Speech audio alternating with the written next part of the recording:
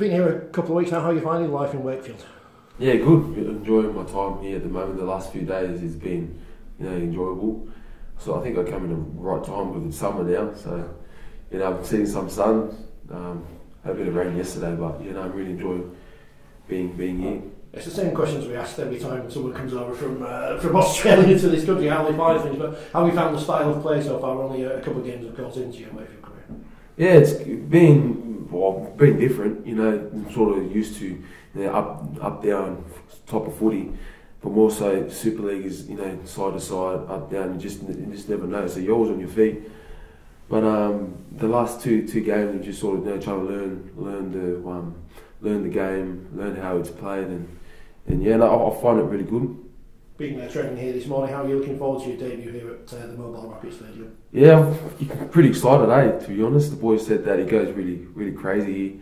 I sort of witnessed the fans last week, down in St Helens. They're just crazy, real passionate fans. I can just imagine them at the back of us tomorrow night. It'd be crazy. What do you make of Leeds? Obviously coming up against a local rival in your first home game. They're not only the best of the season, but they're always a tough team to take on. Yeah, the Leeds are just a team that you just never know what they can offer. They play a type of footy where they just chuck the ball around and you just have to stay up front. You just stay ready. And they definitely got some strike around the park. But yeah, I think we just need to turn up tomorrow night and yeah. Before you came here, what have you seen about Wakefield? What did you know about Wakefield before you made the move?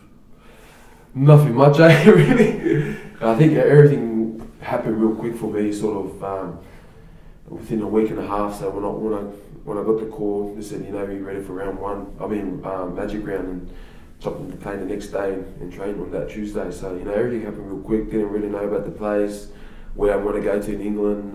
Didn't know anyone in this team apart from Fafita. So I think it was just more so getting here, trying to get used to the environment, used to the team, used to this weather, the country, and it's been good so far. I'm enjoying it right now, so yeah, it's been good. Yeah, but David Fafita, a bit of a hero with the fans here. How have you found their life with him? I guess is your wingman guiding you around the city? Yeah, no, Fafita's definitely him and T Rona. They've been really good. They've been showing me around town and taking me to a few places. So I'm getting familiar with a few roads now, and I've got my own car. And I'm just driving around town, wasting petrol. So yeah, it's been good. Seeing all the sights of the city. Finally, one from me. What can the Wakefield fans who've not seen you play expect to see from your home debut tomorrow? Well, I'm just going to try to do my best, put my best foot forward tomorrow night, and definitely be a crazy one.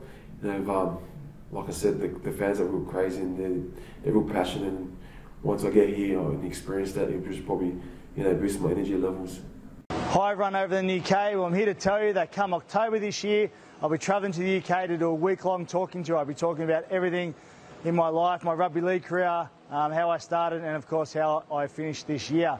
I'll be travelling to Leeds, St Helens, Hull and Doncaster to do live events. Go to rmsportsevents.co.uk to get all the information.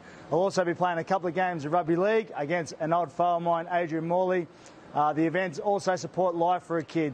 Can't wait for it. It's going to be great fun. I love the UK. See you in October.